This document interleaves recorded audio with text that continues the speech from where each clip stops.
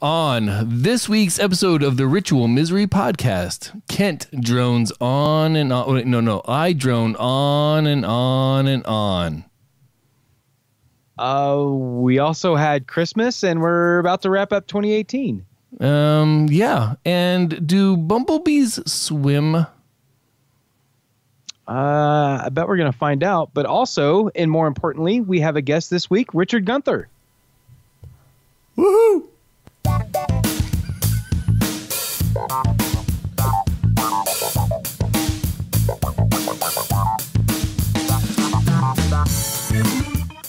Hello and welcome to the Ritual Misery Podcast, episode 198 for Thursday, the 27th of December, 2018. This is a show where two lifelong friends and their guests celebrate all things geek. I'm Amos. That's Kent way the hell over there. In between us is Richard, and this is our annual celebration of all things that happened this year. So, of course, we had to have Richard on because only Richard can rant for us when we can't. I don't know. Y'all do a pretty good job on your own. Yeah, Kent. Glad to have you back again, Richard. How have you been? I have been doing pretty well. I am trying to stay healthy this holiday. I have CES coming up. And, of course, you always get sick at CES. So I'm trying to keep all of my healthy blood cells, whatever the right term is, trying to keep all of that stuff going in good shape this time of year. And it's hard because you're around kids, and kids are just big old germ magnets. Yes. Germ factories are really, I mean, they don't just attract them, they reproduce and modify and then mutate. Yeah, and mutate and then spread. So they're like a one-stop shop of all things yuck. Yeah. Yeah. I figured maybe you would just go ahead and get sick the week prior to CES so that you could farm your own and maybe spread that out instead of collecting other people's. You could be patient zero this year. Yeah, you need a positive pressure system. So instead of sucking in all the other germs to you, you're pushing out your germs to everyone else. I often do end up leaving for CES with some crud already started. So let's hope that doesn't happen this year. And I'm trying to avoid it because actually my partner Edward is sick right now. So I'm doing everything I can to try and not get that. Yeah. For the first half of December, I had some crud going on, and I finally kicked it. And I think I kicked it to the other side of the bed because now Rick is just completely like coughing and choking. I'm like, look, yep. You're just trading. Yeah, and somehow the kid that usually sleeps between us didn't get it. Like it jumped over the kid to my wife. Like I don't know how that works out. Skip the 6-year-old, go straight to the wife. I'm not sure. Oh man. Well, other than being sick, I hope you guys had a wonderful holiday. Mine has been great so far. Got some cool things for Christmas, some work shirts, some books. Speaking of books, I got something interesting, Amos, that I think you would like. So we've had a certain group of guests on our show a couple of times. People that we met actually when we were hanging out with Richard at South by Southwest a few years back. The Lienzo crew, who created the game Mulaka. Someone decided to make a book about the process of the creation of Lienzo, a little bit about the Tarahumara people and the creation of the game Mulaka. Really? It's called Making Mulaka. And it's really good so far. Now, that is something that...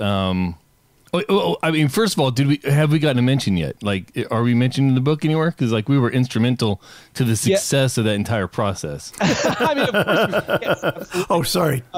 I don't think I've gotten to that chapter yet. I'm just at the point where they're launching the Kickstarter. Oh, okay, okay. So you're still a couple of chapters ahead of where we enter the story. I think so. Yeah. Okay. Yeah. All right. I mean, fair enough. To our chapters. Yeah. We will be signing Making Mulaka books at South by Southwest this year in tribute to the amazing efforts we put into the product overall. That's gonna be a thing. So just let us know. I'll make sure that we put a link to the to the site where you can buy this book in Yeah. our show notes. So because we will definitely be signing it, especially on page insert number here later, where we actually appear in the story, and when we make that appearance, that's the best page for us to sign, unless you want us to do the outer spine, like or the leaves on the side. I'm into that too. So do I? So that would just be weird. I mean, my anniversary is February 29th. I mean, I'm into weird, so. Right. Richard, did you get anything cool that you want to tell us about? Yeah, I actually received as a gift something that I'm going to have to register with the federal government. Is it a human? Dude, you don't register those. You traffic them. Oh, not funny. Did you guess? If you'd been through Korea a couple times and been through all the CBTs that I've been through, there's nothing about that you can't find some sort of humor in. Right. I mean, no, I'm dying to know. What is it that you received that needs to be registered, Richard? I received a drone for Christmas. What kind of drone? It is an Autel Evo.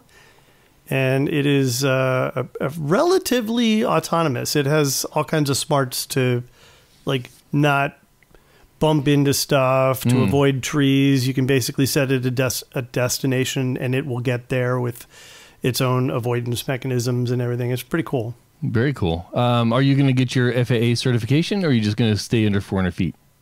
No, I'm going to stay within the allowed amount.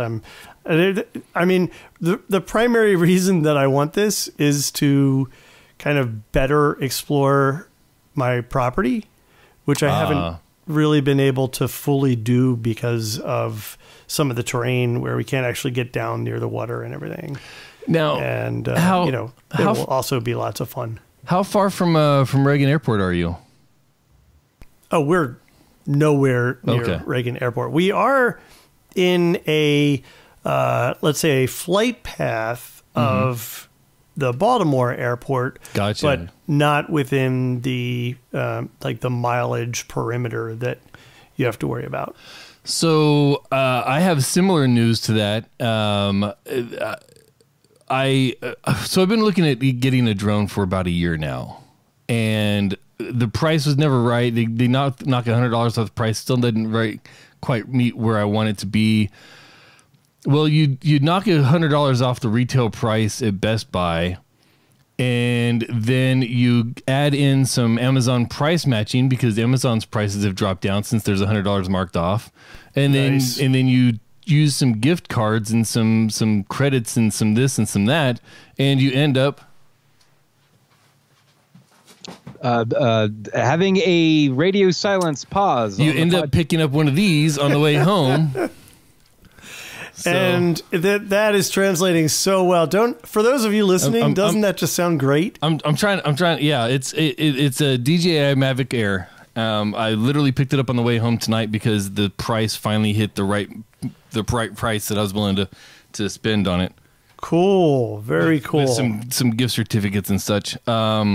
So I will be joining you in the drone crew probably this weekend. But I do plan on getting my certification through the FAA because I would love to see what I can do at over 400 feet with some of the natural scenery around here. Mm-hmm. So that's so quick plug for you, Amos. I believe you had a good discussion with Odocta about that very product a few weeks back on IQMZ Tech. Yeah. Well, we talked about the Mavic Pro 2. Mavic 2 Pro and Mavic 2 Zoom, which are the predecessors, the ancestors of this. I don't know what's the antonym of predecessor. But yeah, this would be those are the newer successor? Ones. There you go. See, this is why we have you on the show, because I word good. Yeah, me and Kent word good. Yeah. Yes. Yeah. See how much of that we can just fuck up in one sentence. But yeah, now you got me saying it like that. Odocta and I had a nice discussion about that about 4 episodes ago on the old IQMZ Tech. Fun times. And he actually picked one up, and I'm still waiting for his review because last time I talked to him about it, he had not flown it around too much. Cool. Very cool. I did get an Apple Watch Series 4 for Christmas. I've been talking about it for a while. I wanted to get one because this is kind of the one that I got myself. I wanted a watch that would see through my tattoo. And I'd heard the 4 could. The 3 was locking up on me all the time. It was getting annoying. The biggest change, the 4 does see through my tattoo, which is great, but the biggest change is my daily activity has doubled because now it's not locking all the time because it thinks I'm not wearing it. So now it's actually getting an actual caloric count for the day, and it like doubled the calories that I'm burning. It's like, your weekly goal is a little low. You want to bump that up by like 200 calories a day. You're like, I knew I wasn't that big of a sloth. Because it was like 400 calories. I was like, I know I'm burning more calories than that, but I could barely meet that because it was locking all the time. And if it's locked, it's not checking your heart rate, not checking the usage or your activity level. And now it's like, the first suggestion was like, you want to bump that up to 750 because you're way past that. Yeah, this is the model that's FDA certified, right?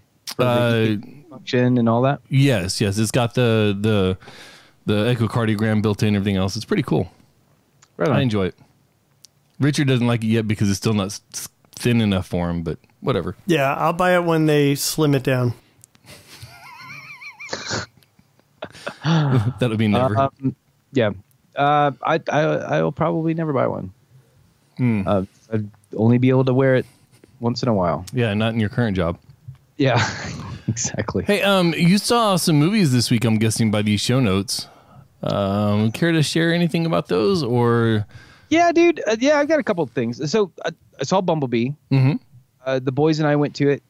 I need the Amos's simple review. Thumbs up or thumbs down? Yeah, thumbs up. Okay, good. 1 or 2 thumbs up. No, there's only one thumb. It's either the thumb is up or the thumb is down. I'm so confused. The last time you talked about this, there were 2. No, anyway, whatever. No, I'm simplifying it every time I simplify it a little bit more. It's just thumb up or thumb down. Yeah. So this is the first Transformers movie in a long time that I've looked forward to. Yeah. And it was good. I wish there was a little bit more of the G1 era Transformers stuff. But the fact that G1 was a part of this movie at all was brilliant, and it was awesome. My favorite scene was Soundwave saying "Ravage eject," and Ravage popped out of his chest and attacked an Autobot, and it was freaking awesome. The next movie we saw was Aquaman. All of us went on Christmas Eve, actually, and watched it, and it was actually really good. Yeah. It's not quite Wonder Woman good, but if Wonder Woman was not in the picture, Aquaman would be hands down the best DC movie to come out in the current era. It's funny you say that because I was looking at the numbers for Aquaman, and it won the weekend, and I was thinking, really the last film to do well for them was Wonder Woman. Mm-hmm. Yeah, because the other movies pretty much have been garbage. I actually heard the same review earlier today. Like if it wasn't for Wonder Woman being so awesome, this would be DC's best movie ever. Yeah. Like it was so really good. That's twice in one day I've heard the same opinion about the same 2 movies from different people. So I'm gonna go with that's probably a pretty good sign. Unfortunately, we don't have either one of them in the draft. We do not, which we'll get to in just a second. But speaking of movies, Richard, you've had a little bit of a change in how you consume some movies. Well, yeah, sort of. I used to use Windows Media Center as my primary DVR and home media server and stuff like that. And over the past couple of years, I've been starting to use Plex more, and as the writing has been on the wall, well, there's no writing on the wall. There's really no wall left. Microsoft has abandoned Windows Media Center, despite the fact that it is probably and will always remain the best DVR ever created. But never had the kind of support that it needed to make it a really good, full-fledged product for general consumers. I finally turned mine off this past week, and that was a sad moment. Yeah. That's all. But I ended up with a leftover PC that I could then repurpose. So that's a good thing. And what are you doing with it now? Is it your smart home hub, or did you? No, actually, that ended up becoming Edward's new daily PC. So. Nice. Oh my God. The last time I owned a Windows Media Center anything was probably 10 years ago. I never actually had one in full usage. I had XBMC on a machine. I was trying that out at the same time that I was trying Media Center out, and I walked away from both of them, just not feeling either one really. And a lot of it was probably just not utilizing the capabilities of either one. And, yeah, I mean, part of the failure of Media Center was that it didn't have support for high definition cable until very late in the game. And once it did, it was really far, far better than most everything else out there. It also had Netflix built in, and it had other movie services that you could use. So it had a lot going for it, and it was way, way, way ahead of its time. And, you know, I can understand why Microsoft wouldn't want to bother maintaining it, because it only had like 6 million users compared to TiVo's 2 million users at the time. But to Microsoft, that's nothing. Yeah. Yeah, that's not even worth the effort. I always remember like TiVo, they had that first mover advantage. They had the interface down, and they just never did anything with it. And finally I got tired of them and was like, you know what? I don't need a remote control working on a digital interface that I can push the button, and a second and a half later it finally responds to the button press. It just wasn't getting any better, so I just stopped using my TiVo. I don't know what cheap ass TiVos you were buying. Well, at the time they were the top of the line. I threw it away a long time ago, but I don't know. Oh well. Things that last a long time. Let's see if we've lasted on top of the charts for one more week with this week's movie draft. Welcome to your Movie Draft Minute, presented by DiamondClub.tv for the week of December 24, 2018. I'm your host, Big Voice Jay. Children. You spend the first 2 years teaching them to walk and talk, and the next 16 telling them to sit down and shut up. Let's go to the scoreboard! Team Movie Party's in last place with Bumblebee's $34 million and Second Act's $10 million debuts, bringing their total to $222.9 million. Team Vaughn Squad falls to 5th place with debuts from Welcome to Marwen and Vice, bringing their total to $262.8 million. Team Drunkage Gaming moves up to 4th place with $100 million from Aquaman and $6 million from Holmes & Watson, bringing their total to $329.4 million. Team Game Night's in 3rd place with $378.2 million. Team Ritual Misery's in 2nd place with $455.5 million. And with $49 million from Mary Poppins Returns, its Team Have a Drink with $482 million. That's your Movie Draft Minute. All totals are accurate as of December 26, 2018. Mortal Engines killed us, dude. Yeah, it sure did. It did not hold up. 13 million value per dollar at 1.3 million per dollar spent, a paltry amount. Mary Poppins, it could have been worse. Mary Poppins didn't do as well as a lot of people expected. It could have been much, much worse. Yeah. It will continue to make money throughout the holiday season, though. Yeah, and that's exactly. And I think Mortal Engine. So Lucas, my son Lucas, and his girlfriend are watching Mortal Engines like here in about 20 minutes. Yeah, those are probably the last 2 tickets that are ever going to be sold for that movie. So, yeah, Squid in chat is saying he tried to warn us. That was so. Last year I had the amazing buy of A Quiet, or the last season I had the amazing buy of A Quiet Place that I was pushing for, and we got, and it was awesome.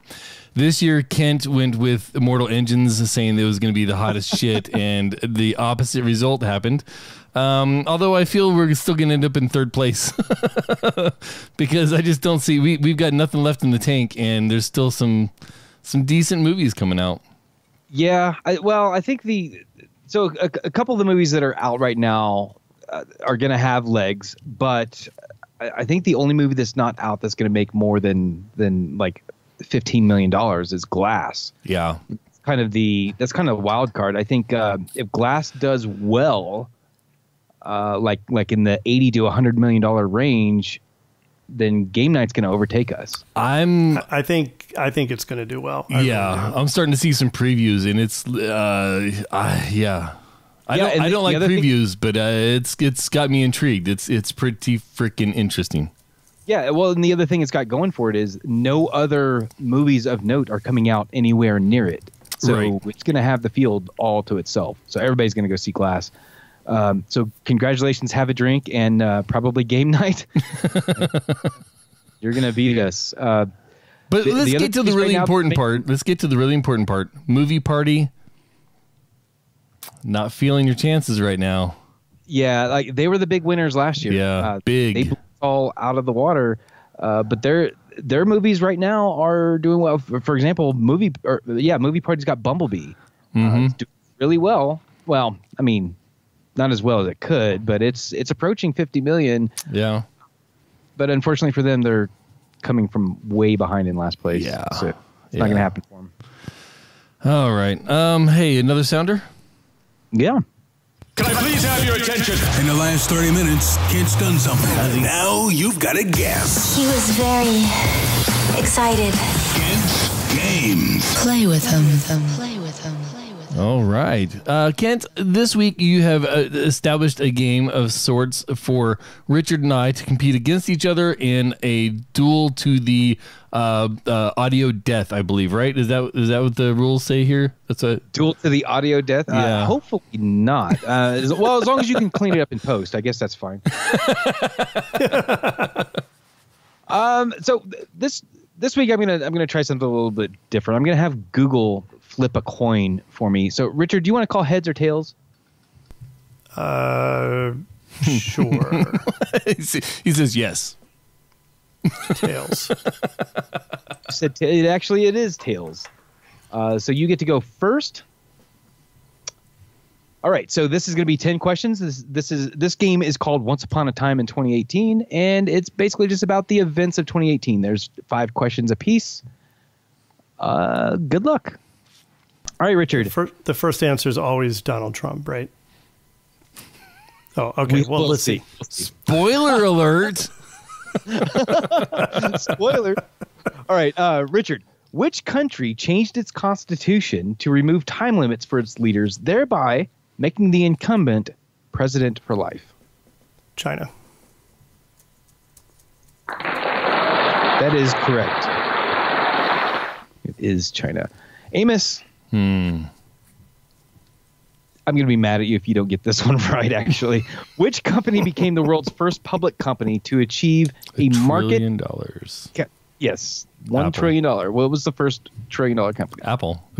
Followed 3 days later by Amazon. It was real. Yeah, it was right on the tail of Apple. Followed roughly 3 weeks later by Microsoft, and everybody's like, huh? Yeah, like they're still there.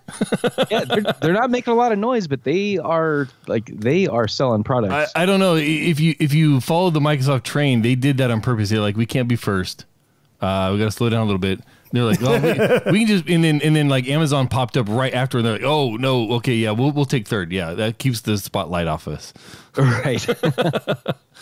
We don't need any more government interference. Yeah, we don't need a repeat of '98. Right. All right, Richard. Which country became the first major industrialized country to legalize cannabis for recreational use? Canada? It was indeed Canada. A. Amos. In July, it's got to be A. Yeah, there you go. In July, which planet made its closest approach to Earth since 2003? I feel like Richard would have gotten this one right, but maybe not so much you, Amos. Since 2003, so a 15-year cycle of was it? It's not epihedron or whatever. It's the APA. No, the APA is the first. Anyway, 15-year cycle. No, continue to tell us more about your ignorance. Yeah, right. Continue to define my science ignorance. I'm gonna. This is 15 years, so they go further out. I'm gonna go with Saturn.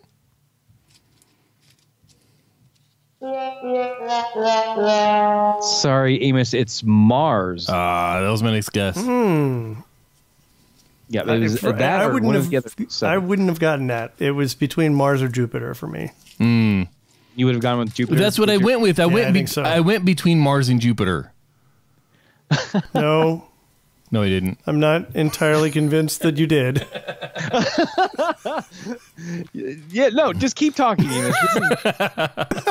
Just wait till we get to the science story of the year. All right, back to Richard.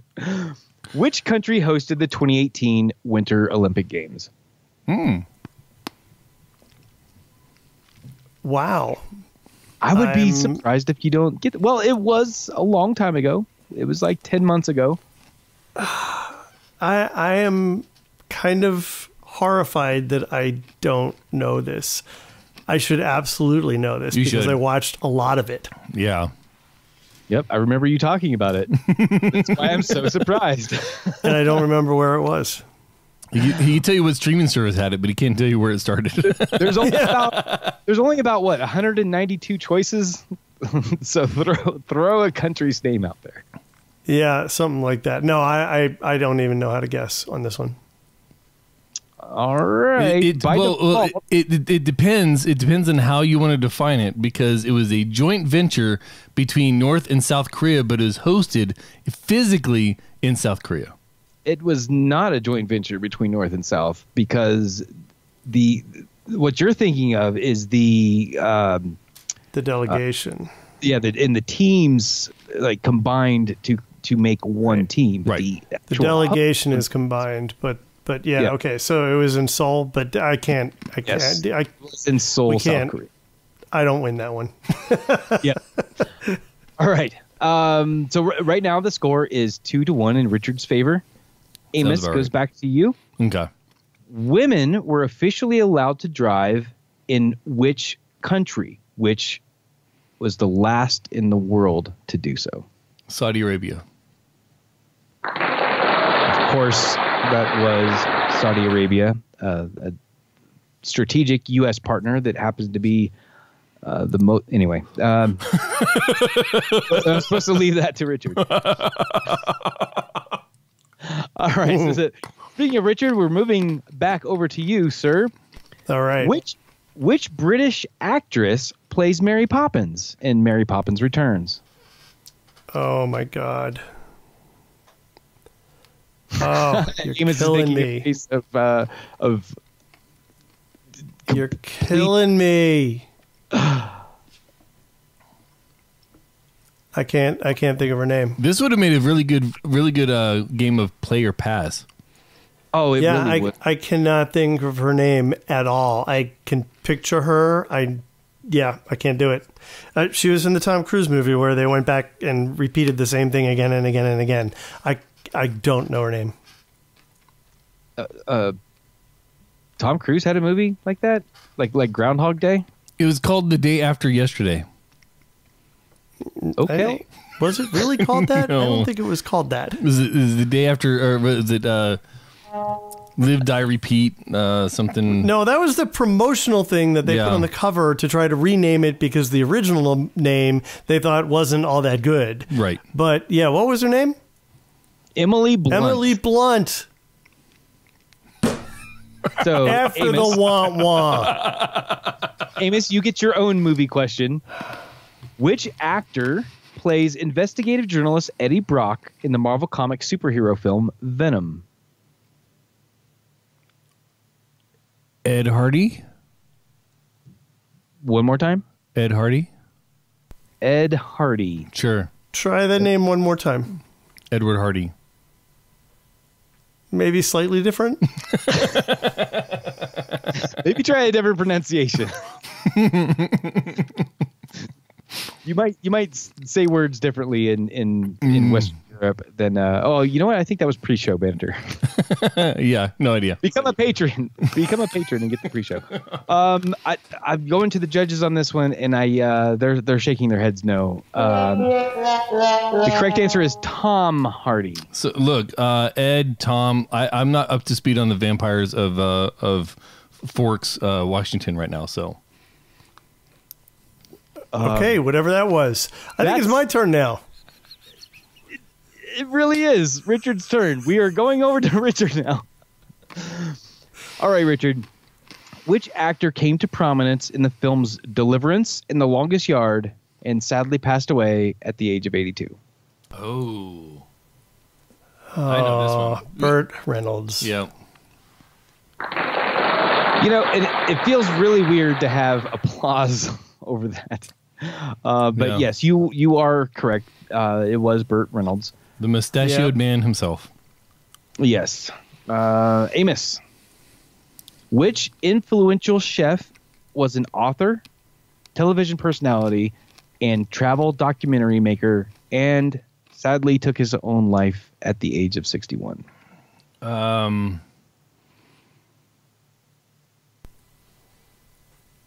Oh my God. I don't remember his last name. You clearly don't watch enough CNN, or this would be emblazoned in your brain by now. Right. The problem is I actually like the show. Well, the different shows when I watch them. And I can't even, like, the names of the shows aren't even coming to mind right now. I really need to Anthony Bourdain. Very good. Yeah, there we go. That was Anthony Bourdain. I knew the Anthony because we shared a first name, but the Bourdain part I couldn't quite get. The applause sound effect there. The final score is tied. It is 3-3. I did not come up with a tiebreaker, so yes, you are going to have your death battle.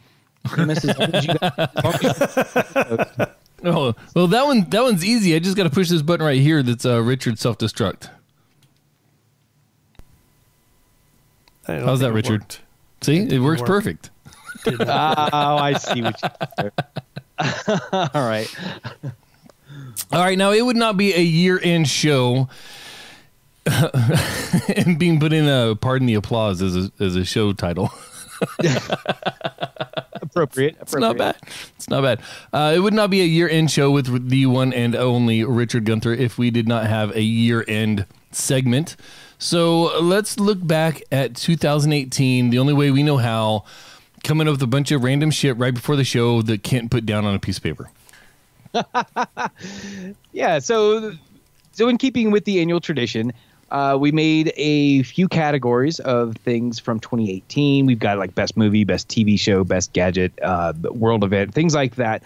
And we're just going to kind of run through those and kind of one at a time tell what we thought fit those categories the best, and maybe have a short discussion about those items and then move on to the next one. So let's start with the first one, which is best movie. Richard, what did you think was the best movie that came out in 2018? So I am handicapped pretty significantly on topics like this because I very rarely see movies the year they come out. I usually see movies once they're on video and I can either rent them or buy them. The only movie that I think I saw in 2018 that came out in 2018 that I would qualify as an excellent movie was Deadpool 2. Okay, and this is one of those surprising films when I was just like laughing my ass off the entire time. Yeah. Yeah. So let me ask you this. Are you interested in the PG-13 re-release that's playing right now? I'm kind of not. I mean, I might watch it if it comes to cable, but I'm not all that excited about it. I'm sure they'll throw in some Easter eggs, but I don't know. Yeah, I don't know. I liked the movie as it was.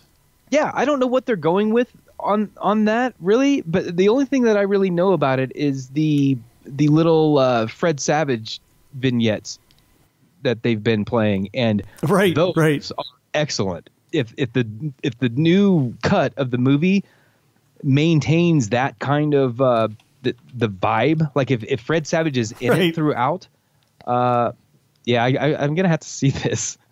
Amos, what do you think? I'm down to watch it. I'm not going to go to the theater to watch it. I reserve that for the things I'm super. I have to be excited about a movie to watch it with my family, let alone take them to the theater. So, yeah, good point. Because I'm not a talker, and most of my family are movie talkers, and so you're the people that I can't stand to be near. We know them. What movie did you choose for your favorite 2018 film? I don't even know that this came out in theaters at all, but I know I saw it on Netflix about halfway through the year. It's called I Kill Giants, and it is an absolutely beautiful story. It's wonderfully told. I can't say much about it without giving the crutch of it away, the crux of it away. I just really thought this movie was massively endearing. From the description, she takes Odin's hammer to school with her to kill giants or whatever. Like it's completely outrageous. The movie did not turn out anything like I thought it would. About halfway through the movie, I figured out what was really going on, and it held true. It didn't try to throw any extra loops in there. It just stayed true to the story, and it's a beautiful story, and it's just done exceptionally well. And I recommend everybody watch it. It's on Netflix.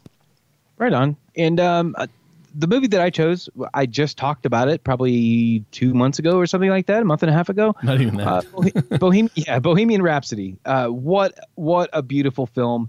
The music, of course, is absolutely amazing. I mean, everyone knows that Queen's music is awesome. So that's an objective statement, I think. But what really brought this film home for me was Rami Malek, I believe was the actor's name. His performance as Freddie Mercury was, like, from what I've seen of interviews and like stage performances of Freddie Mercury, Malek nails it. Like, he is Freddie Mercury, and it was so tightly written, well acted. It was just screen magic. I love that movie. I'm pretty sure I'm going to purchase that when it comes out. What else was Rami Malek in? What do I know him from? He's in Mr. Robot. He played the Egyptian prince in the Night at the Museum movies. What else has he been in? I think he actually won an Emmy for Mr. Robot. Yeah. So I would love it if he gets an Oscar nod for this. I don't know if it's that caliber of performance, but I think he is a way underrated actor. I think he's really, really good. What TV show did you think was really, really good? What was your best TV show of 2018, Richard? So this is going to be very, very silly, but my favorite TV show right now in general is Superstore. I think that this is just an amazing screwball comedy. I think it's on NBC, if I remember correctly, and it's of the caliber of The Office, but far less annoying and with many more like minuscule nuggets of funniness in it that you could miss if you blink. Gotcha. So you mentioned The Office. I'm just now getting into The Office, the American one. Well, either one of them really, because my 18-year-old daughter, she loves The Office. So I'll catch her watching it and just sit down and enjoy some of it. Like, I'm not into the stories or whatever, but just the fact that I can sit down and the jokes they're just so well written and so well framed. It's an amazing show. I really enjoy it. I wish I had the time to just sit down and watch all the way through. And we're also revisiting That 70s Show. And holy crap, I missed that show. That show was just gold. It was sitcom at its finest. Stupid comedy, completely inconsequential, but makes me laugh every single time. Well, it's funny that you mentioned that 70s show because I got turned on to a new show this year called The Kids Are All Right, which you'll recognize as the theme song for that 70s show. But I think that was on purpose. The TV show takes place in the early 70s. Mm-hmm. And have either of you seen this? It's an ABC show. I have not. So it's about a family. So it's a mom and dad, and then they have, I believe it's 8 sons in the early 70s. They're an Irish Catholic family, and it is hilarious. The middle child, or one of the middle sons anyway, he's the focal point character, and just the interactions with his younger brothers, his older brothers, his neighbors, his parents, and then of course the backdrop is the early 70s. So there's, Vietnam and all kinds of other things happening. And it is, for me, it is just spot on. And I got to give a shout out to Poodle Puncher, who after the movie party, the Diamond Club movie party, the most recent one, we were talking about that show and I had to binge it. There's only 8 episodes out right now until after the holiday break, and then it'll be back. And I'm really looking forward to it. Great show. Cool. I got to give a shout out to Jew Bears in the chat room. It's a name I don't recognize. I think I might know who that is, but I've got 2 different options and they're kind of tossed up in my brain. So thank you for joining the show.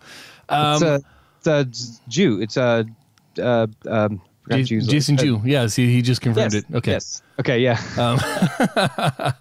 The best TV show, in my opinion, and this comes mostly because of my subjective experience with it, is Game of Thrones. Season 7 was absolutely amazing. Going through the rewatch with Richard and Jenny on Let's Talk About Thrones. I've got two plugs in one show. This is amazing. Going through and doing that and just taking notes and rewatching the episodes, and I'm relearning so many things that I'd either forgotten or just cruised on by or whatever, and seeing it through Richard's eyes and seeing it brand new from him.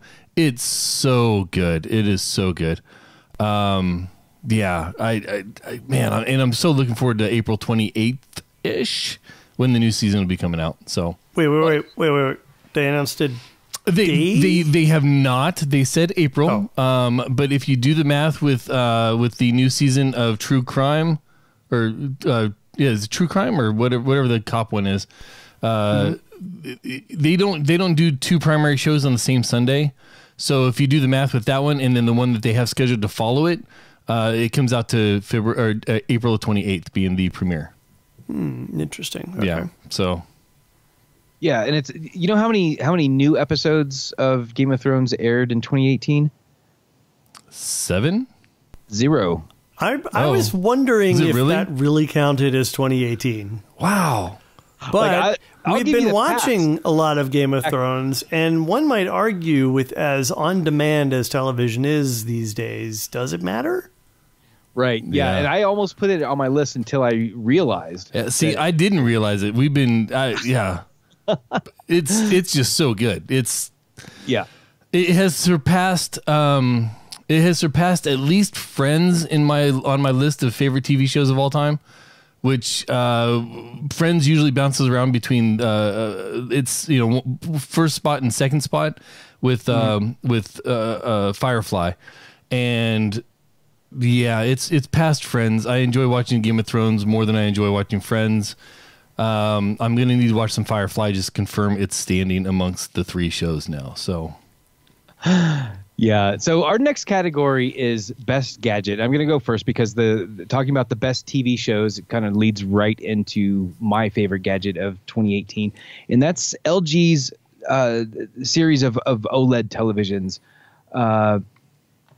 LG has had OLEDs out for a couple of years now, but this year is when OLED really caught my eye. OLED, of course, being the technology that, unlike LED, which is like computer-controlled pixels, basically, that so you've got a screen that's backlit.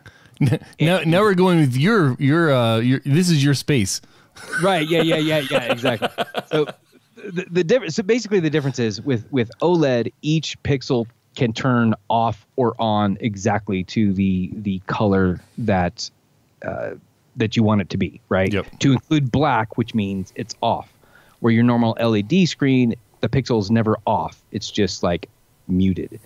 Right. LED is like a big transparency in front of a light box. Yep. Right. So that's why if you're looking at a black screen, your living room is still glowing because you're not actually right. Right. But in OLED TV, you get true black. So it's infinite contrast. And I have fallen in love with these TVs, and I have purchased one. I've purchased their 65 inch version of their OLED, and I'm eagerly awaiting its arrival at my house. I cannot wait. You are going to have eyegasms watching that thing. It is just friggin' amazing. Speaking of just freaking amazing, I keep running across an instance where I see the iPad Pro that Richard has as his gadget. Did I buy mine 2 years too early? I think I might have, because the new one is just stupid good. It is. And you know, the funny thing is that I went and read a whole bunch of reviews about how the tech press was disappointed. This is not what the reviews were about, but the message from the tech press was generally that it's not yet a computer replacement. Well, when? You know, I mean, quit your whining. I know everybody's just whining and bitching about why aren't tablets as good as computers? They're designed to work differently. They're designed to do different things. Just shut the fuck up and enjoy the amazing technology that we have. Yeah. And maybe, just maybe, you can see how powerful they are. The new iPad Pro may not be a desktop replacement. It might not be a laptop replacement, but it is now the thing that if I'm with a client in a conference room, that is what I have out with the iPad Pro keyboard that you can buy. That is what I am using instead of my laptop now. It's fantastic. My iPad Pro is 2 years old or whatever. It's a 12.9, whatever. The only thing it's missing to be a laptop replacement in my experience is Audition. I just need Audition on the iPad Pro, and I could actually do all my editing and everything else right there. I wouldn't need my MacBook Pro really at all. I would love to have good professional audio editing on the iPad. I don't think we're there yet, but yes, I agree with you. I think that would be a really nice Adobe brought Rush, which is pretty good video editing software from my experience. It's not fully there. It's not fully baked, but they are bringing the full power of Photoshop later next year or whatever. Right. I'm hopeful. Like, this is the first time I've been like, oh, we might actually get something really, really awesome as far as video editing or audio editing from audio eventually. Yeah. Eventually. I don't think it's going to come quickly, but eventually. The signs are pointing more towards yes now than ever before, which sounds ridiculous, but if you've been watching it, if you've been waiting, right now is a really good time to be hopeful. Do either of you use a mouse with the iPad Pro? No. You can't. There really isn't a way to do that. Well, yeah. So, and that's, I don't know, to be a laptop replacement for me. I think the thing that was holding me back from looking at the iPad Pros when I was in the market for a new laptop was the fact that it runs iOS. Because that's what it is. Okay. I mean, no, seriously. I mean, this is the thing that really irks me about the tech press when they talk about this is that, oh, well, iOS prevents it from being a real desktop operating system. Right. Exactly. Yeah. Yep. Yeah. Welcome to the new paradigm. By definition, it's not the old one. Right. And really, honestly, especially with the new pencil with the multifunction tapping or whatever, you really don't need a mouse because you can accomplish everything with the pencil. You could almost do it with the old pencil, like just by tapping and holding. I mean, there's workarounds to get past the fact that you don't have a pointer on the screen. It's really just breaking that paradigm. It's it's really all you need to do. Also, the new pencil, is just like 3 times, 4 times better than the original.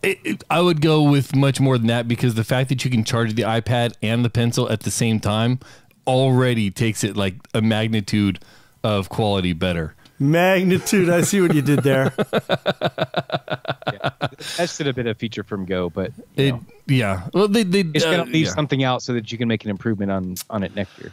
My gadget is not going to be an electronic. It was going to be my Apple Watch, but you know what? I got something else. I've been waiting to talk about this, and I keep forgetting. It's been sitting right here in front of me. About a year ago, I was invited to a beta for a hard game, for like an actual card game. We played it as a family. We loved it. We sent our feedback in, and it went from Carl Says to Carl Spies.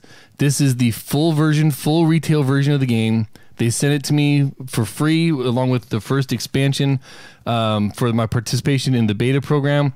Basically, it's all the games that you played as a little kid on the road traveling with your family in card form. So instead of just looking for letters on a license plate, that might be one of the things that has in here. Find the letter E, and you can find it on a license plate or on a sign, or you need to find a barn, or you need to find a red car or a pickup truck or a car trailer, or I mean, all the things that you can have on the road, there's a card for it, and you got to find what's in your hand and try to find it as quickly as possible because it's a race, and it makes the road travel from here to Anchorage, which is about an hour, interesting again for my teenage kids. Like, they love playing this game on the way into town, and if you can hook 13 and 16-year-old kids on a stupid card game that a 6-year-old can understand and play, you got a fucking winner.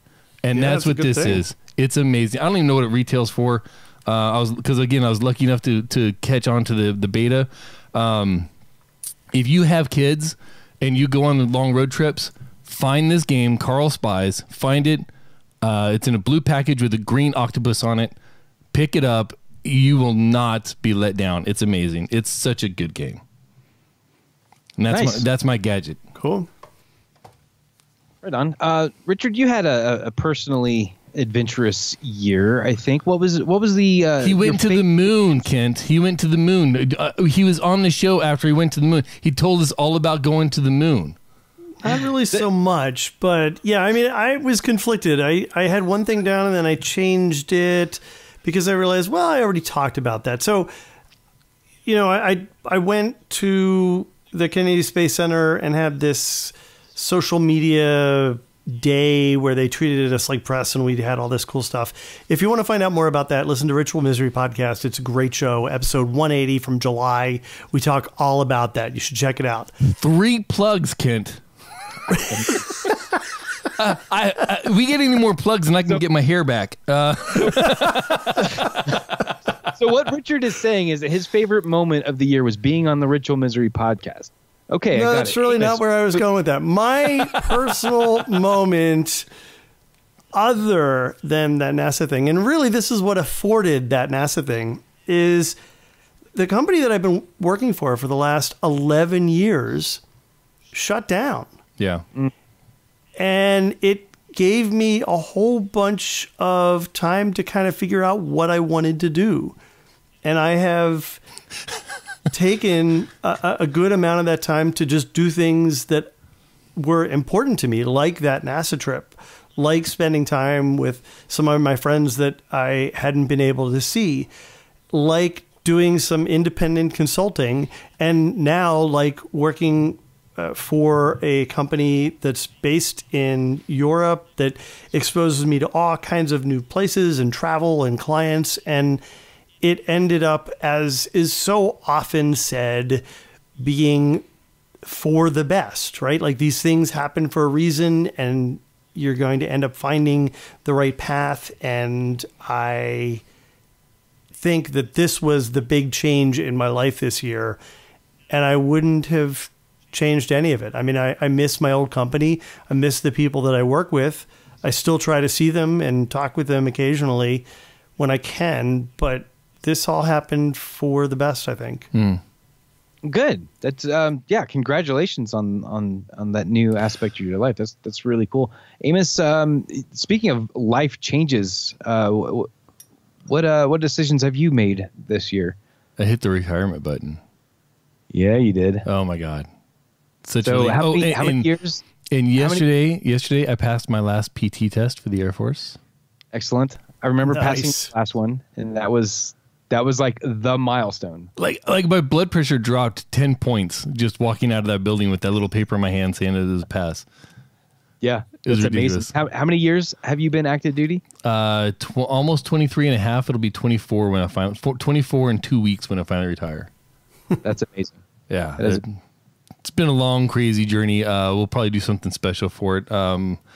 Yeah, just so excited and so relieved and so ready. Yeah.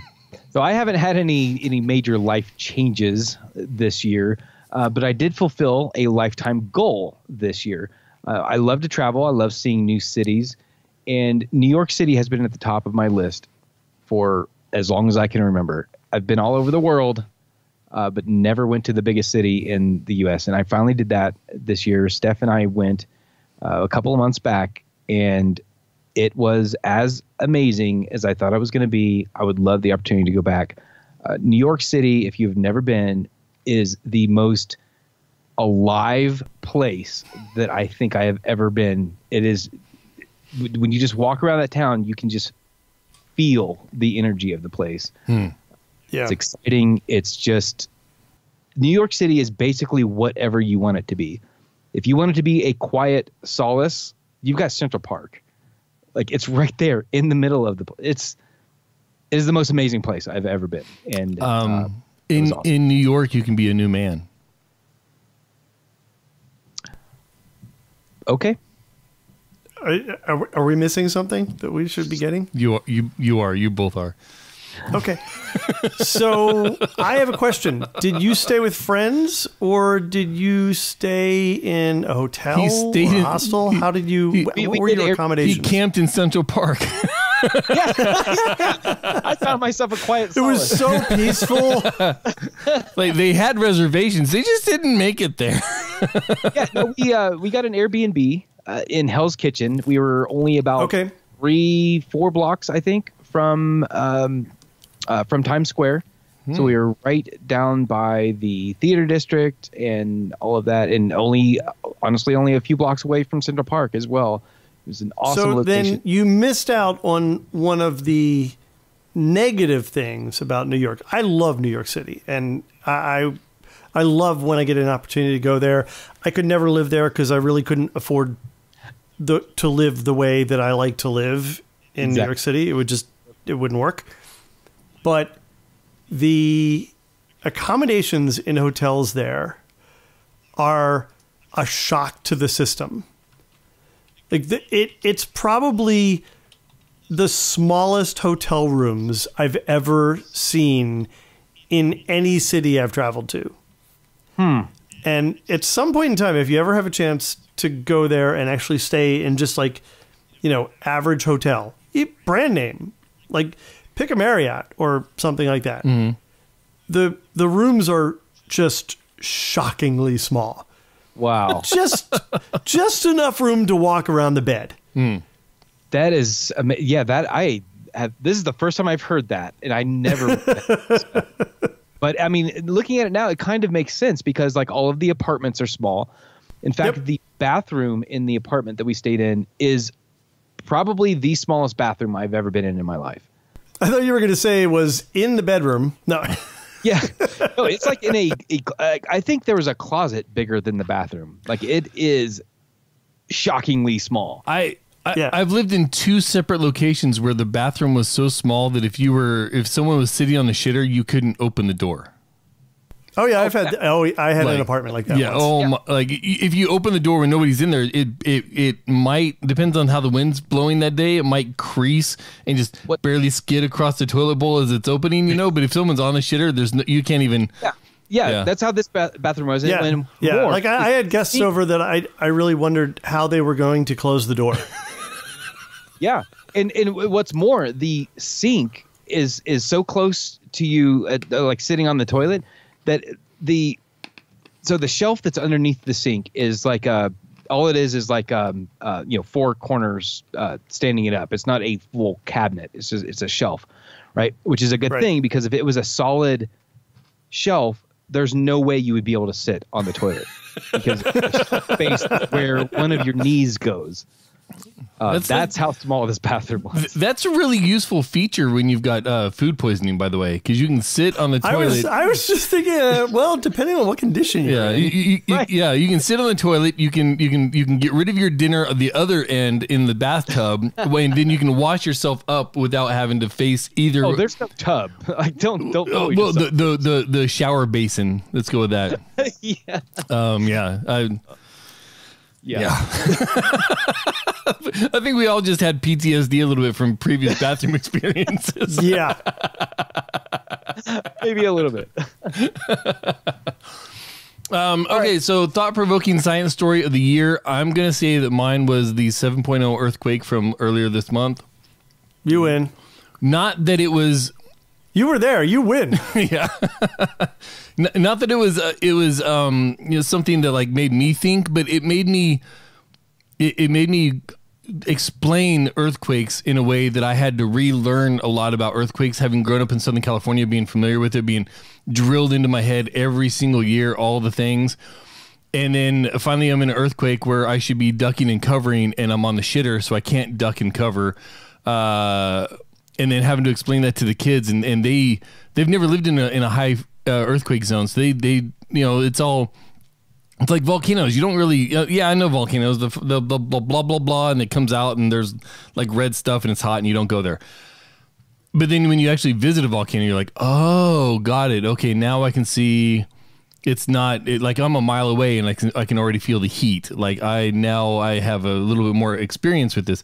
Earthquakes are the same way. Like I can tell you all day long about tectonic plates and blah, blah, blah. But until you feel the room move 6 inches to one side in like half a second, like you don't understand the impact of an earthquake. And going through that with the kids and stuff like that, it was there was a lot of relearning and a lot of explaining and a lot of, experiencing. In fact, we had a 5.0 this morning that woke us up at 5:30. Oh, wow. And it was just another aftershock because it's right along the same fault line. So technically an aftershock of the 7.0. I mean, you guys have been having aftershocks for weeks and weeks. It's just kind of crazy. And, the amount of activity that's been going on up there. I was in Atlanta for a client visit a couple weeks ago, and I woke up at 4 something in the morning. And I woke up thinking that I heard the room moving. I'm like, that's ridiculous. I'm in Atlanta, right? Like, and sure enough, what I had felt was a quake that had happened up in like Kentucky or something like that.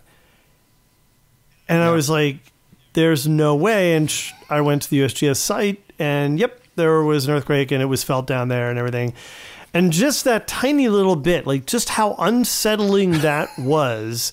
And it was just like this really far away remnant of that, but it's a distinct thing. And you probably know exactly what I'm talking about, where like you hear things creak in ways.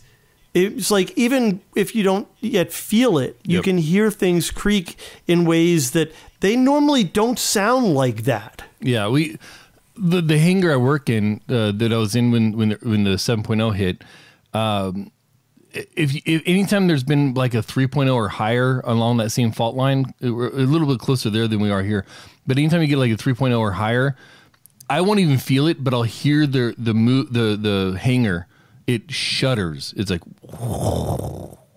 and you just know, like, oh, I didn't feel it, but I know that sound is like, right. That's the same sound from the earthquake. It's like, it just, it's Yeah, and it's weird because you can actually hear it, like it shudders like in the distance, and it kind of creeps towards my office on the other side of the building, and then you can hear it kind of go away too. It's like this sound. Yeah, it's creepy. It's weird. Yeah, if you haven't experienced an earthquake, I highly recommend it. As long as you don't get hurt, like it's. I love them. This one really kind of set me over the edge. This was the first earthquake I felt that actually jarred me up a little bit. And I was in the North Ridge in California. I was in Palmdale at the time, and the 7.2 or whatever that hit San Francisco in '89. I was in Palmdale at the time, so I'm not new to earthquakes. This is the first one that really jarred me, and it's people are still talking about it constantly. Oh, I'm sure. So yeah. You can't. I have nothing for this one. Yeah. So the science story that intrigued me, or made me think a lot actually this year, was Richard. You're probably familiar with this, the SmallSat Express mission that SpaceX launched. Oh, that was really cool. Yeah. So this was a Falcon 9 launch, where they set a record by putting 64 satellites into space on a single mission. Now, of course, these are not full size like GPS satellites or anything. These are like the small CubeSats. But was this a Falcon 9 or a Falcon 9 Heavy? Falcon 9. Falcon 9. I thought it was a heavy. Was it a heavy? I didn't think this one was a heavy. I didn't mean to cause so much discord in the conversation. I don't it's just know. a matter of curiosity because I know the Falcon 9 Heavy is the largest one we've ever put into space. Go to SpaceX.com if you want to know more information. But the thing that made me think a lot about this was among those satellites was an experiment, a bioengineering experiment that was put together by 12 and 13-year-olds. Literally a middle school class put a satellite in space. There was a lot of stuff like that.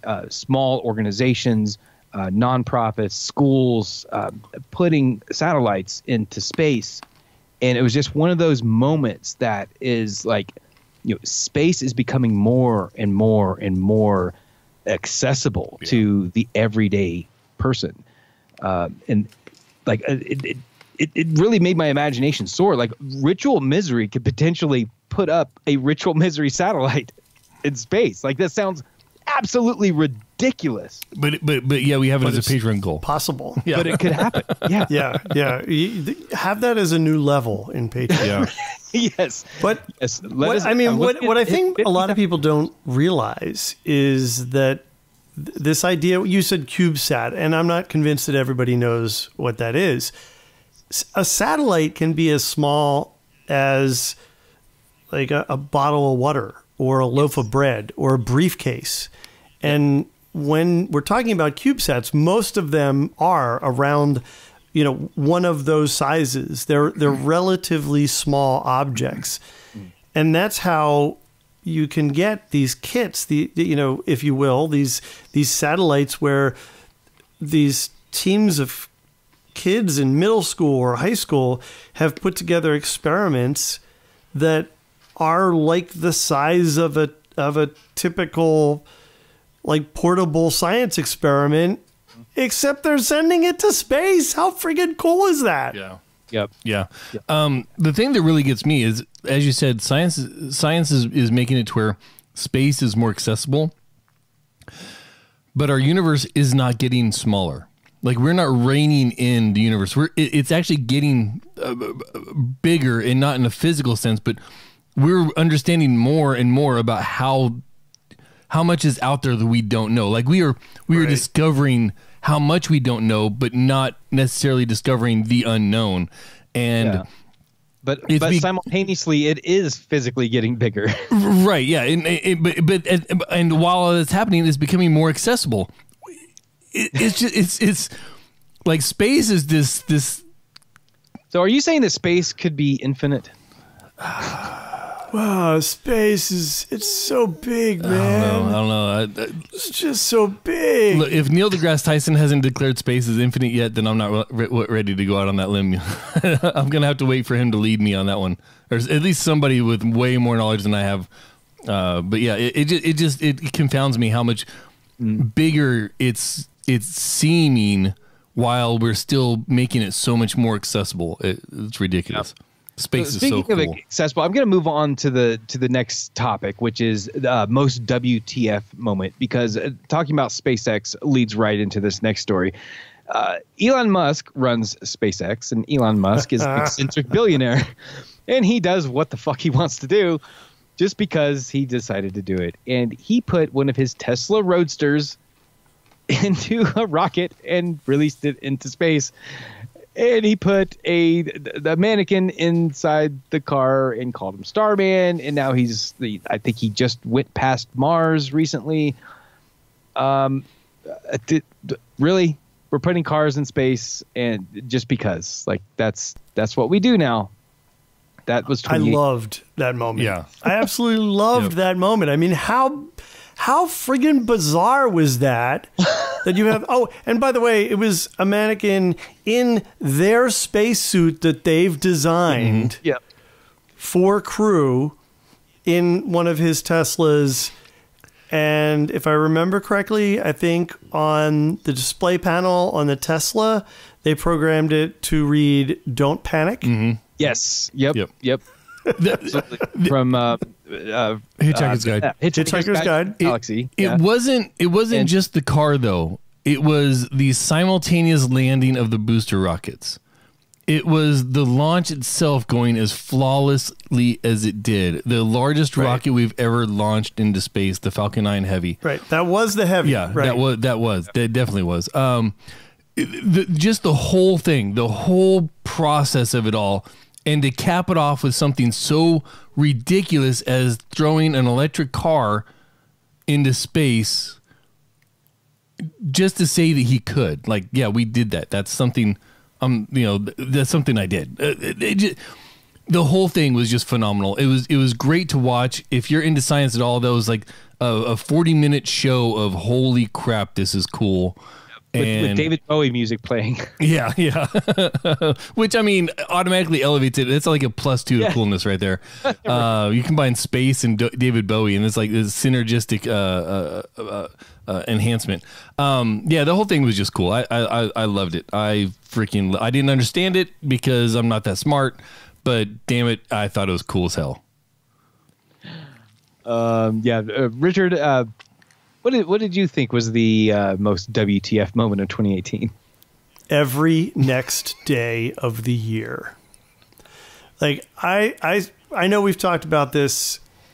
I went on about this last year a little bit too much, but I watch way too much news now. I never cared about the news. I never cared about politics. I watch way too much news now. And it's like a train wreck that I just can't stop watching because every day something happens that's worse than the day before. And you know what? Nobody cares. I mean, generally people care, but in a way that matters, nobody cares. Yep. And I just don't get it. Yeah, and I think it's what you're saying. Every day is a new level of WTF. Like, it's like we're I don't know if desensitized is the right word, but I think that is part of it. Yeah. I think we're thinking this is the new normal, and how could it get any worse? But it does. Every day something else happens in politics that's worse than the day before. I'm just gonna throw. Can't say anything. I'm gonna throw my card out there, as in almost any conversation I join and am part of, I am the cynic of the group. It's just what I do. It's how I think. I am gonna say that it is an intentional desensitization to specific subjects, specific subject matter. And I do not think that it is not a conspiracy. It is a plan. It's in place. It's working. And so much of America is falling hook, line, and sinker for the whole thing on both sides of the aisle. And Kent and I have had discussions about where I think this is going to go that I can't say until September. But it's just so abundantly clear to me right now at this moment in history. And I'll just say for the record, for whenever we future talk about this, maybe I will say for the record that it's so abundantly clear to me how wrong Amos is about this. Yeah. Of all the things he and I see eye to eye on, this is probably the most divisive, but it's also the most understood by each of us. Yeah, like totally. I completely get his point of view because on this, we've had so many discussions about it, and it's God, man, And I don't think it's an accident. I don't think it's an accident at all. I think it's all completely intentional, and we're all being played. Yeah, I think there's at least some truth to what you're saying there. To that, at least, right? Yeah. What was your WTF 2018 moment? We reached out and asked Adolfo and Eduardo to come on the show to talk about, Edgar. Sorry.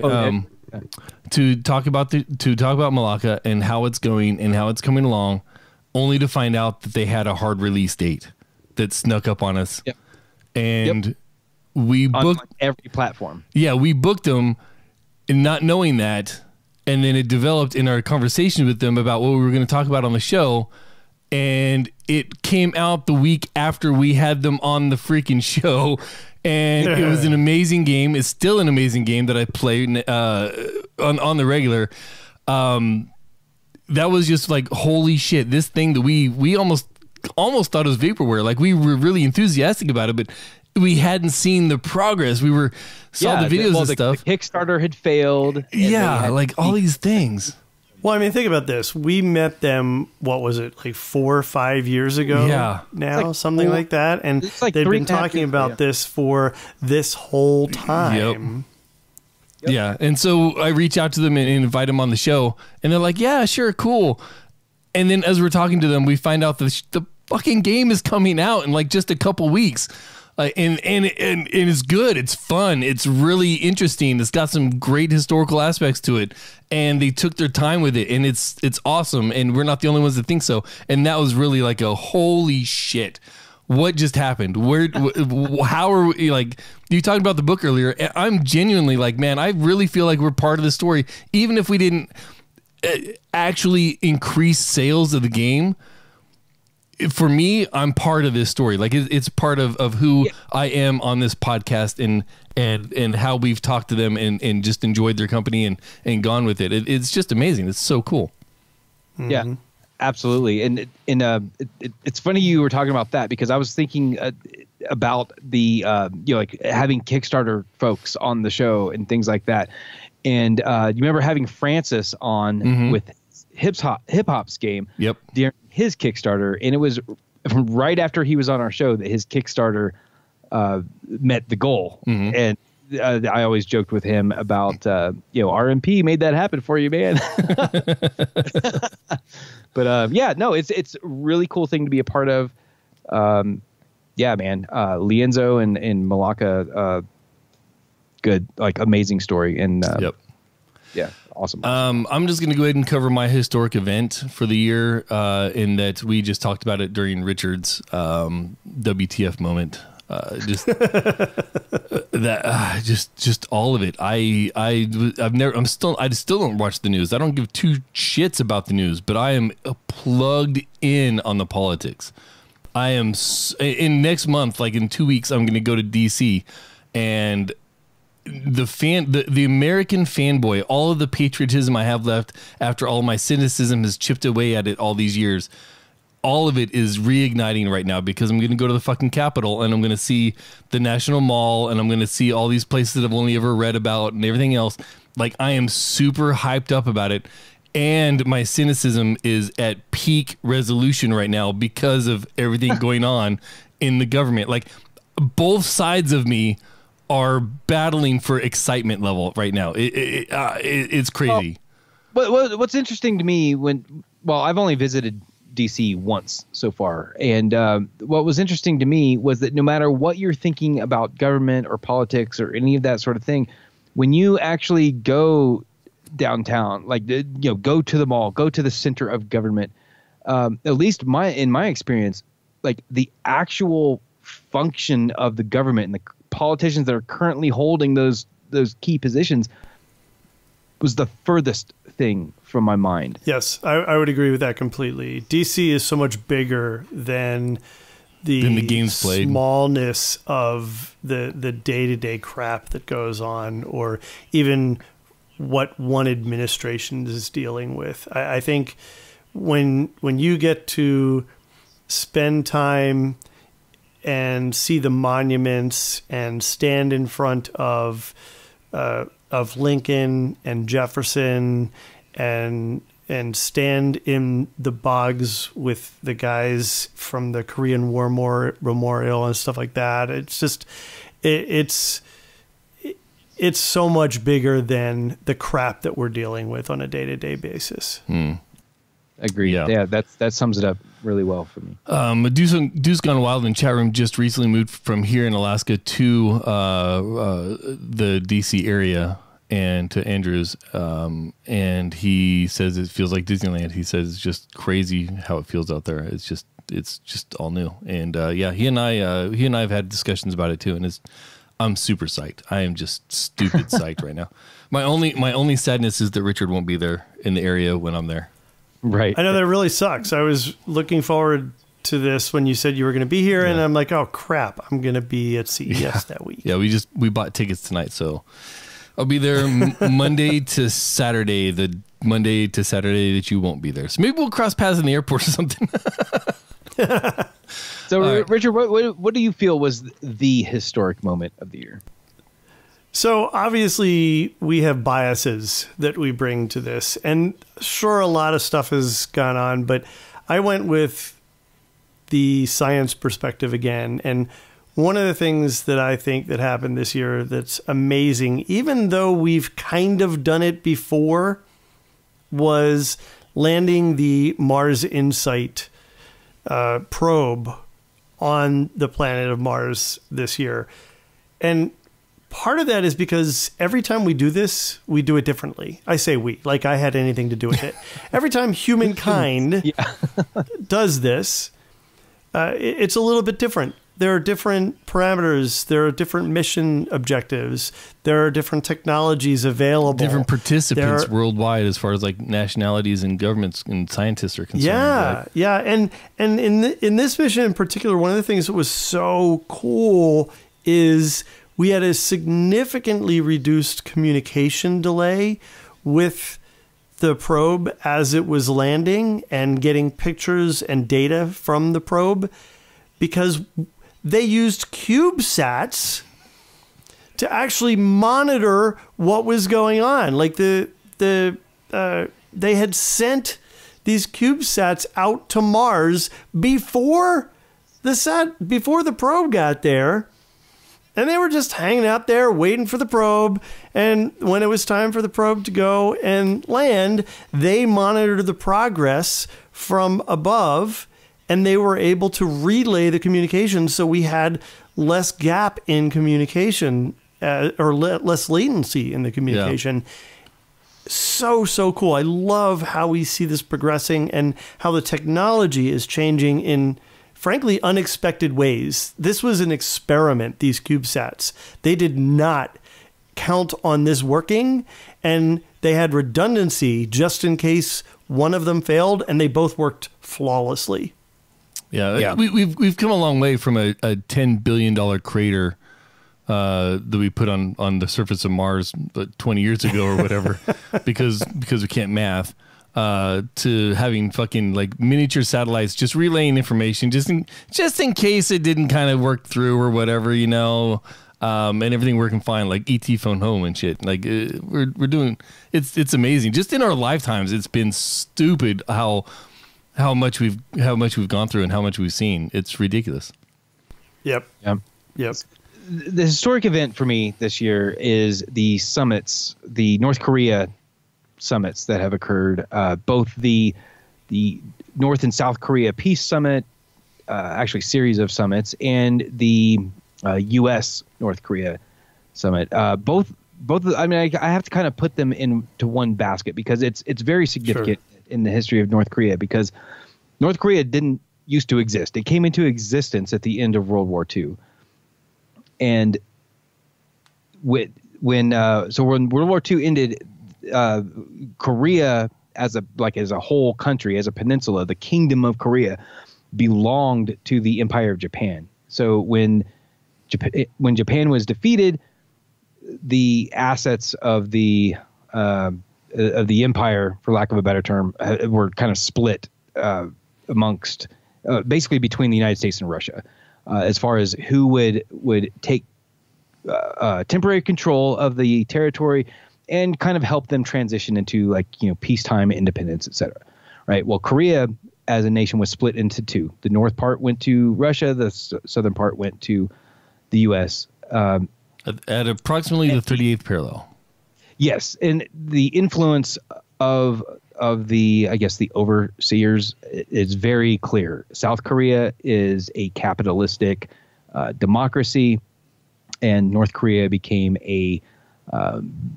almost a theocracy, really. Definitely an autocracy of a dictatorship. Yeah, and which they are still to this day, and very different worlds. Yeah, and then so immediately after this, the Korean War happened. Basically, the North said, "Well, we need to reunite North and South Korea. We're going to do that by force." So they invaded South Korea. U.S. came to the aid of South Korea. War, blah blah blah. Well, the war China came to the aid of North Korea because they were afraid of America getting too close to their border. Yeah, that's the part they don't teach you in high school. But the takeaway here is that the countries are still at war. North and South Korea signed an armistice, a ceasefire, not a peace treaty, right? So the fact that North and South came together and discussed, we need to end this war. This is a way forward. If we meet these objectives, then we will sign a peace treaty, and then we can start talking about the possibility of reuniting the countries. That is huge. That is incredibly huge. Another historic thing that happened was a U.S. president sitting down with the leader of North Korea, and that has never happened. Right. Ever. Say what you will about the administration or the reasons for it, or the president himself, but the fact that a U.S. president talked with the leader of North Korea has never happened before. So it's quite historic. Things, and right before this happened, like earlier, we began 2018 thinking we might actually go to a hot war. A live firing shooting war with North Korea. Twitter. So, yeah. And then, to end it with the prospects of peace it's a big change. It's historic for sure. No matter how this turns out to be, 20 years from now, high school students are going to be tested on the date that it occurred. I imagine this has to be poignant for you guys. I mean, you spent years there. Yeah. 3 years between the two of us. Yeah. With various levels of propaganda, and some of it healthy, some of it I didn't feel necessarily healthy, but still helpful, I guess, if that's the thing. But yeah, it's very strange. It's very different. It's hopeful. But of course, as I've said before, I'm the skeptic. So I'll keep my hopes in check. High hopes and low expectations. Let's move into our final category here. We are running a little long on this episode. So the final category is our personal podcasting milestone that occurred this year. I'm going to go ahead and say mine first because mine is kind of boring because it's a repeat of last year. I had the opportunity to appear on Cord Killers again this year, which I thought was really awesome, especially because for the spoiler in time portion of it, I got to talk to Tom about a Star Wars movie, and that was really my goal for being on Cord Killers again.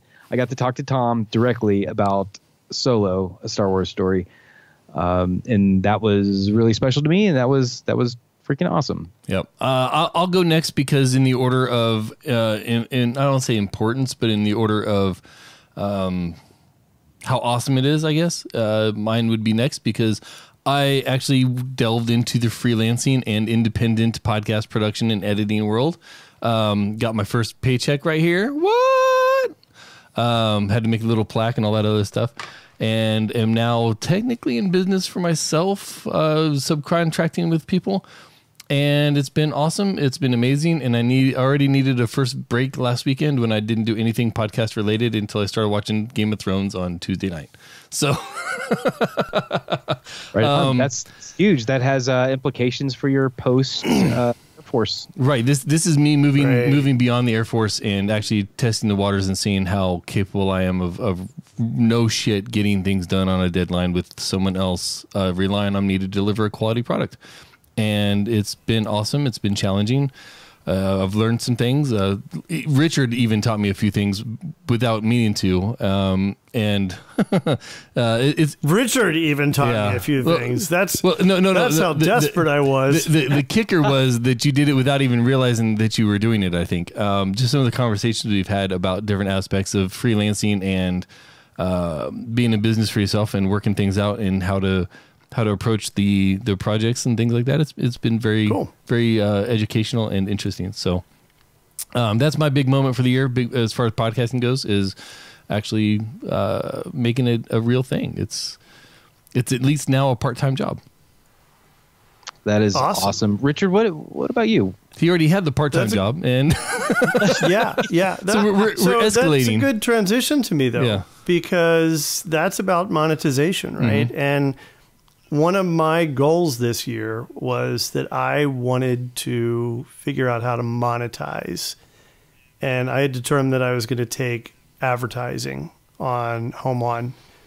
And I would say that I technically get to check that box off. I didn't have as many sponsors as I would want to have throughout a year, but I had about a third of my episodes sponsored this year. So that was probably pretty good. Now, that percentage is easy to come to because I had very few episodes this year. Yeah. But no, I'm really happy about that. All statistics are skewed. It really just depends on how you want to focus and what it meant to you. So yeah, there you go. But I really wanted to get some sponsors on and do it in a way that I thought was respectful to our listeners. And I think I accomplished that. So I'm going to continue that into next year and see where it goes. That's just awesome. So much progress, so much change, and so much I don't want to say influence. I'm going to say aspiration and how awesome it just is to be in the world and in a position in life where any of the three of us have the possibility of making any sort of income from this thing that we love doing so fucking much. Right. Right. You know, Kent hasn't reached into that market yet, but still, just having the Patreon for Ritual Misery and be able to, you know, buy some cables and shit when earthquakes happen, and not have to dip into my personal funds and have that little cash reserve there. Getting paid for actually editing podcasts, and then Richard getting sponsorships. Man, it's not a lot. It's not. We're not Tom Merritt. We're not going to get rich. Which I'm not saying Tom Merritt's rich, but you know he's very successful. And we're not going to become billionaires, but it's doing what we love and getting compensated for it. With it is fantastic. Is those the lottery tickets you bought with the sponsorship money? I mean, you got to invest it somewhere, right? So that exactly. Why not Powerball? So that concludes with you know, ending on the Powerball note. So that concludes our review of the year 2018. Amos, here in a couple of days, we are going to officially wrap up the year 2018 with an annual event known as the Diamond Club New Year's Eve Streamathon. Yep. If you, speaking to you now, listeners, if you have not already, I highly encourage you to go to twitch.tv/DC Streamathon and follow that channel. Activate the little notifier thing to tell you when it's going on. Subscribe, thumbs up, and hit the bell. Right? Is that what they do on YouTube? No need to subscribe to this. But I encourage you to go there. Actually, Amos, for mash the video, mash it. Can you bring up the webpage there in the link? Sure. Let me find the link that you were mentioning. It's this one right here. I'm going to click the little button and click there. Hit so this. I just want to highlight a couple of things on here. Number one, the graphics that are there are new this year. They were created by Sassien, and actually. You could do me a favor, Amos, and go into the chat thing and say slash what is it, end host, I think, or I forget what it is now. Dang it! But where that screen is, there's a poster for advertising the Streamathon. Anyway, so go there the other and do thing the thing. to point out is there's a box on the page that's called schedule, and I encourage everyone to go there and see when the show is happening, when your favorite streamer is going to be on. It's all right there. This is your hub. We are, as of this recording, we are 3 days, 4 hours, and 34 minutes away from showtime. So, yep. Be there. And this is the first year you and I are actually taking a prime spot during the middle of it and not just doing the bookends and helping other people out. We're actually taking a 2-hour spot right in the middle. We've got an amazing interview to do, another amazing interview to do, and then some goofing off to do of our own. So it's going to be a good time. And we've got at least 2 interviews happening, and one of them... one of them might be live. One of them might be, yeah. Anyway, just tune in. Go check out the schedule. Yep. That's twitch.tv/DC Streamathon. And since you're going to be doing that anyway, cruise on by Ritual Misery. You'll see the little thing, ritualmisery.com.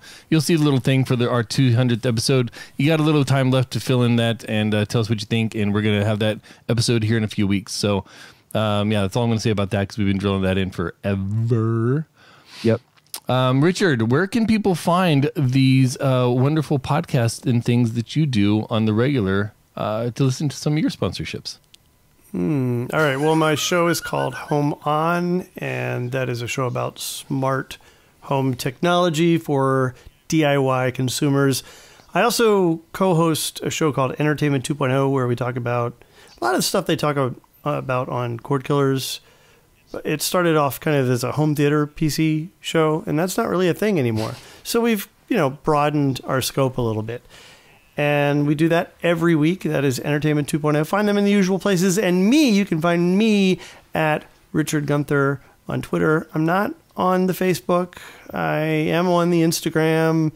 And that's about it. You could tell Richard's old because he refers to it as the Facebook and the Instagram. Yeah. Come on, that was affected. It's just kidding. I do the same thing. It's just the Insta. If people are interested in following me at RM_Del Noche on Twitter, just about everywhere else, I am Del Noche. Yeah. It could be Del Noche 77. I don't know. Search Del Noche and you'll probably find me. What about you, Amos? You can find me on Twitter at Ethan Kane. I'm pretty easy to find.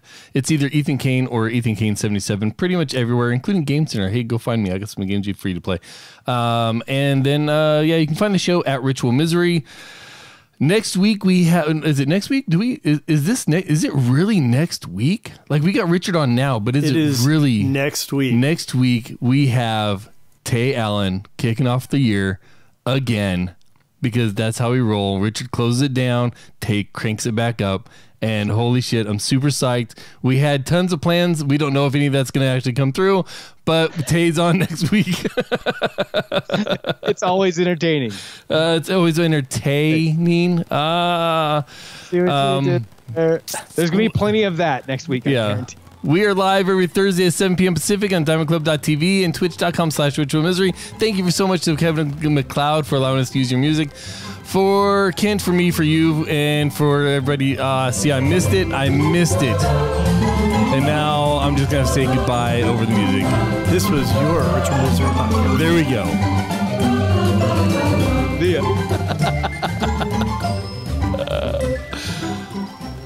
Oh, wait. Now this is the thing, right? Hit this. Diamond Club hopes you have enjoyed this program. RITUALMISCLY